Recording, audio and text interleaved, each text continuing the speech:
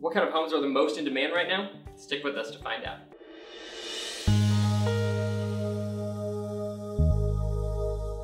The real estate market remains red hot right now. In fact, Zillow estimates that in 2017, homes sold more quickly than ever before. And in 2018, it seems to be on pace to beat 2017. But there is one segment of the real estate market that is lagging a little bit. We're talking about luxury homes. Prices in the top 5% of the real estate market increased just 5.1% in 2017, almost 2% lower than the rest of the market. So what's going on? Affordability does not seem to be an issue.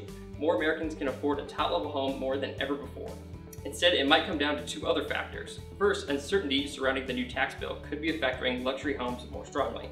And this might be the reason why some potential buyers are choosing to sit and wait until the details of the tax plan become clear.